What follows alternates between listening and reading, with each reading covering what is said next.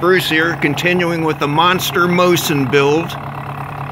And right now, we're milling out a piece of aluminum to go on the bottom of the AA9130 stock. Now, I inletted so much material out of it to fit that monster barrel that the stock flexes now, and I don't have a free float. So, I've taken this 3/4 inch by 2 inch wide piece of aluminum, and I'm inletting a 1.6 inch channel, 1/4 inch deep, to fit on the bottom of the Archangel stock.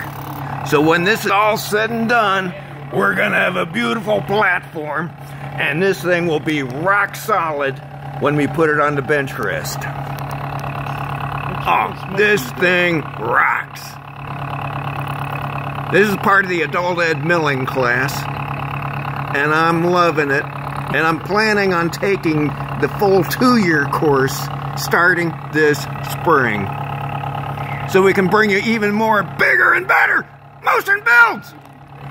And as always, everybody, drink more shine and eat more bacon. See ya.